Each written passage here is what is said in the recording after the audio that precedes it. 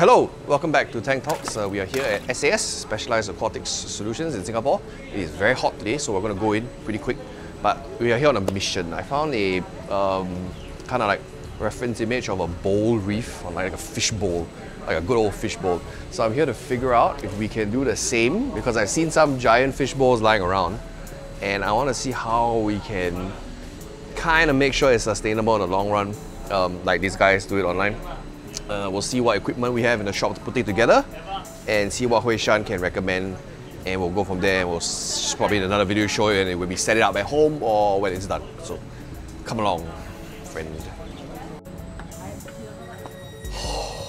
Aircon. Oh, damn hot man today. Hey. Hello. I'm here. Remember that bowl tank I told you about? What bowl tank? Ah, okay. I want to make this a reality. Okay. Because you have giant fish balls, right? Yes, I do. I want to go bigger than this. Come, I show you. Let's figure out how to do it. Okay, come. Haha, fish bowl. Yes, correct. This one? Yes, can you reach now? Can. Yeah. This is the fish bowl? Yes. So, I want to have leopard wrestlers in this bowl. It's a very large bowl. 2 feet. 2 feet by 1.5 feet, 30 gallons, okay? So, I want to put sand and rock and minimal livestock, okay? So what do you think I can fit? Because I don't think a filter will fit. Okay, visually, of course, we probably wouldn't want to keep with the filter, because then you keep that nice look, right? So I think let's just go with a light and a wave maker, and the work is on your side. Is that okay? Yeah, that's fine. Okay, let's look for the light. So this is the light. 230. Okay, not bad. Okay, so wave makers. Other lights. What do you think of this shape? Does it look good? Not the regular I think the profile is better, smaller. Okay, can. So we'll take the 6020. I think Are that's they different enough. sizes? Yes, there's a bigger one, but I think this is good enough. Yeah. Okay. Okay, so that's 85. Okay, let's go. Sounds good. So there's some live rock here in the water. Carib Sea, dried live rocks. Choose, and then you can skate. Okay. Actually, the pieces here are quite a good size. There are some giant pieces, but... So you want the Hawaiian black or the Biomimic pink? Black. Black, let's go. Thank you.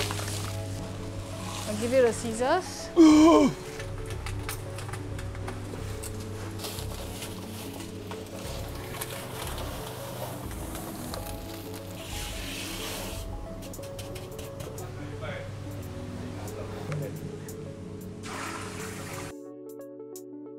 I accidentally put the magnets together. They're not supposed to be together until they get in the tank. It's moving. Very slowly, very gently. What did you do? The Tunzi magnet, I stuck the... Oh no! Okay, are you happy the way it turned out? Yep. It's a little cloudy now and everything looks mega magnified, which is kind of cool. You see, imagine the fish will be pretty big. The light is cool. There are a lot of functions and settings. The Reef readers have a pretty good reputation and it's affordable, which is good.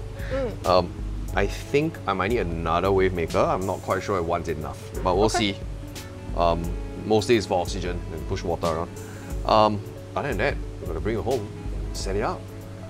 So stay tuned. I don't know what I'm going to do with this, but you know, like, comment, and subscribe, we'll figure out what to do.